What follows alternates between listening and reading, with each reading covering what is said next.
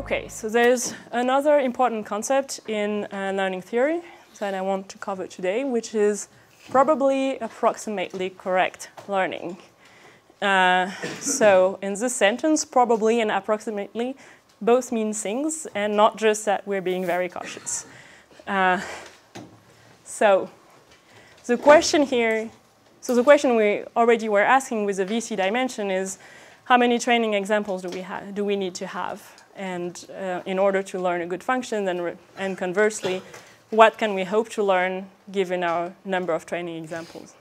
The concept of probably approximately correct learning is first that we want the thing we learn to be approximately correct. Approximately correct means that we bound the number of errors we make, or rather the probability of error. So the probability of making an error is bounded by epsilon. And the probably means that we bound this error in most cases.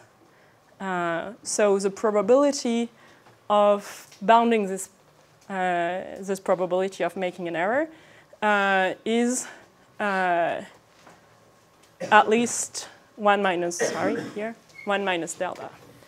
So we're looking at a probability of a probability. So it's, something to manipulate with caution. And sometimes it makes your head hurt, but hopefully it's going to make sense. So we want the probability of making an error to be bounded by epsilon.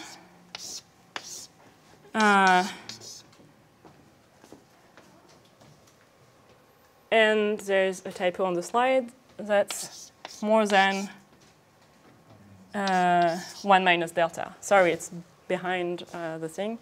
I'll fix the slide. Okay, so in practice, what does this mean? I'll try to walk you through an example, still considering axis-aligned rectangle, to show you the kind of things that are being done in theoretical machine learning. And to understand how it is that we can sometimes, for some classes of problems, get guarantees about the number of examples that we should have to be able to learn given a certain hypothesis space. Okay, so let's consider our problem, our axis-aligned problem. We're still separating the blue points from the orange points. And let's consider our hypothesis to be the most specific hypothesis, so the one that's tied to the blue points, to the positive example. So I'm going to start by doing is, so given that our data is nice, we have this, so if C is a true class, we know that our tightest fit is included in the true class. Does that make sense for everybody? The true class is has all the positive examples inside and all the negatives outside. So if I'm tight to the positive example, I'm inside the true class.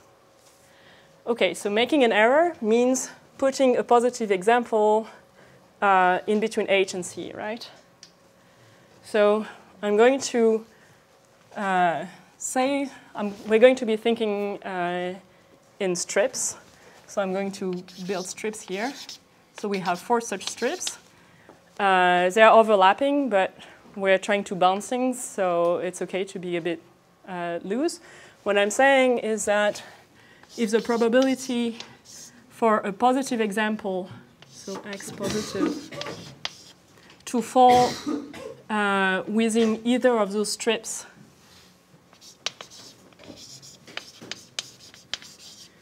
is lower than epsilon over 4, we're happy.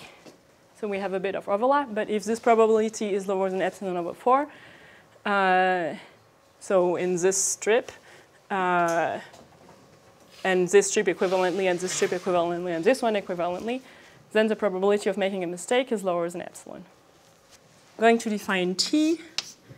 I'm going to look at the top strip, and I'm going to define t as a top strip such that in C, so I don't care about H at the moment, such that the probability of putting a positive example in that strip is exactly epsilon over 4. So T is the upper strip such that the probability for a positive example x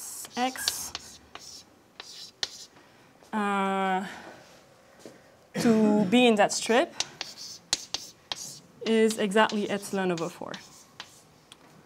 So then I have two possibilities. Either that strip is wider than my top strip here, or it's narrower. I mean, or it's the same size, but... So we have two scenarios. One, so T is wider, narrower. So T is here, that's T. And H is below. So the probability here, so for related to H, that a positive example falls in the top strip. So what can we say about this probability? So the probability for X to fall here is exactly epsilon over 4. So now the probability of being in the upper strip here is bigger. So this is bigger than epsilon over 4. Conversely, if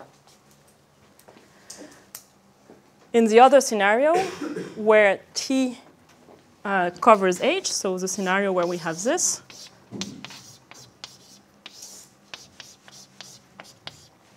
then the probability to be between H and C is smaller than epsilon over 4, and that's the situation we want. So we're not going to worry about that. We're going to worry about this scenario. That's the scenario we don't want to happen. OK, when does the scenario happen? It happens if I have a training example, if I have no training examples that are in T. So because H is tight to T, if I had a positive example here, then H would come here, and then I would be in that situation. So the bad scenario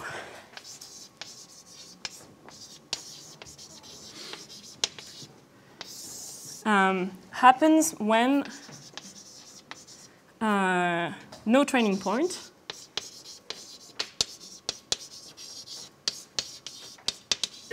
is in T.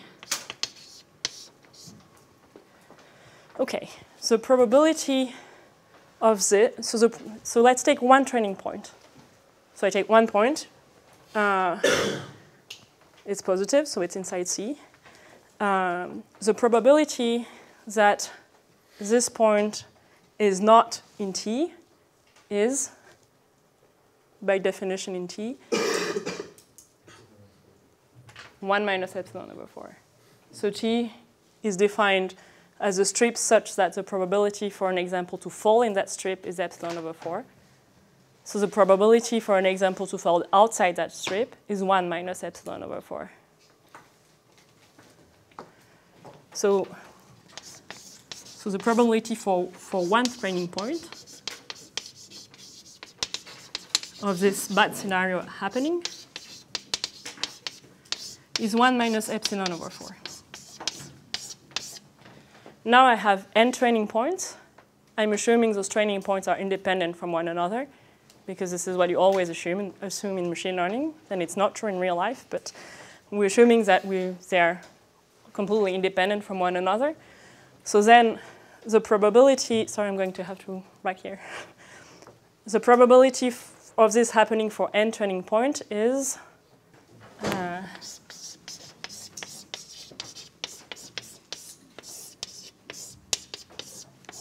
so 1 minus epsilon over 4 to the power of n. Okay. We're almost done. So that was the probability of this scenario 1 happening for the top strip. Now we have 4 such possible scenarios.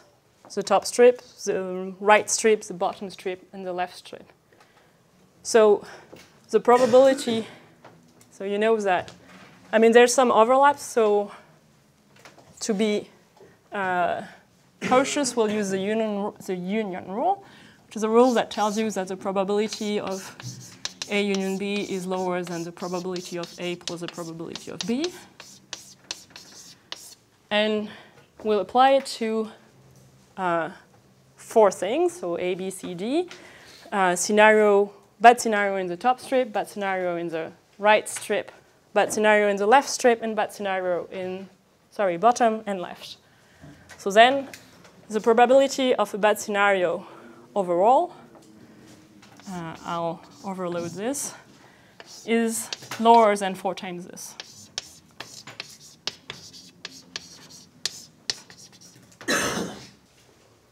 Okay, so what we said is that we didn't want the scenario happening more than delta times. So we want to bound this by delta, this probability by delta. So good scenario, bounded, so lower bounded by 1 minus delta equals bad scenario upper bounded by delta. Before doing this, I'm going to use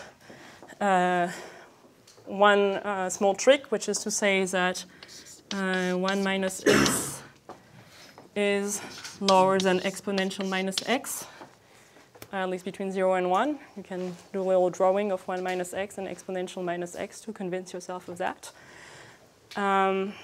So 4 times 1 minus epsilon over 4 to the n is bounded by 4 times exponential minus n epsilon over 4.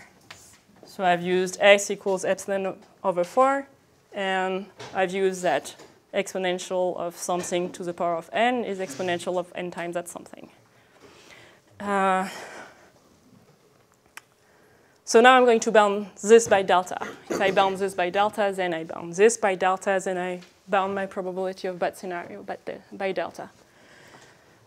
So we want that 4 exponential minus n epsilon over 4 is bounded by delta. So we do some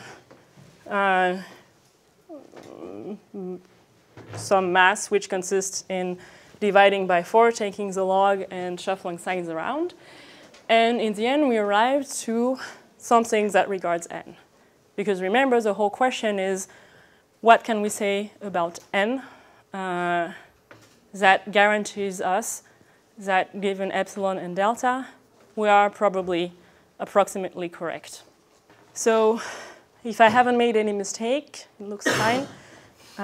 This is equivalent to the equation in blue here, which tells you that n must be greater than 4 over epsilon log of 4 over delta.